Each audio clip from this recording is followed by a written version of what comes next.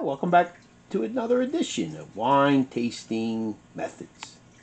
Today I'm going to look at a vineyard from California, 1924, limited edition, bourbon barrel aged, Cabernet. It's a 2022. Yeah, bought this in the wine store. I paid, I think I paid like, I might have paid $15 or $16. But it said it was 91 points. And I checked to make sure that the year matched the 91 points. Sometimes when you go to the wine store and you see 91 points or 93 points and it says 2021, and you check the bottles and they're a different year. They try to fool you, so you got to be careful. So it did match up. The 91 points was for this particular year, 2022. So we're going to check it out, see how good it is. All right, let's get into this. See, it's got a deep bottom here, see? Actually, it has a deeper bottom than most wines. You put your finger right through there, man. So, yeah, let's get into it. First pour.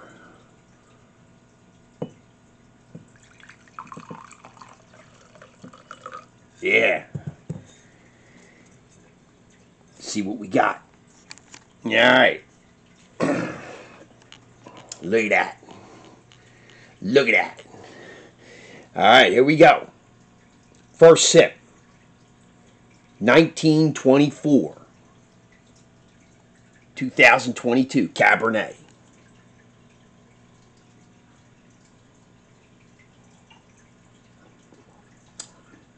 Oh, man. Wow. You know what? I'll tell you what.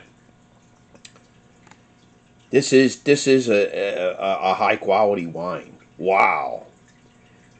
Man, this is the kind of wine, open it up and it's ready to go. It's ready to go. You don't need to breathe it. It's ready to drink, and it's at its peak right now, I think. Wow. Yeah, it's just got a real bold flavor and a really long finish. A really long finish. Boy, is it so good. Yeah, I mean, it's just an exceptional wine. It is 91 points. I totally agree on that. Sometimes you buy a wine, they say, it's high points, 85 points, 86 points, and then you get it, and you're like, what are these guys talking about? But this is really good. This is really good. Yeah. All right, here we go. Last sip. Let's get it. Woo.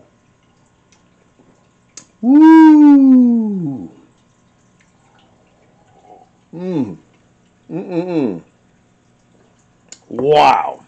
Yeah, it's just got the really good finish. It's really got the good long finish.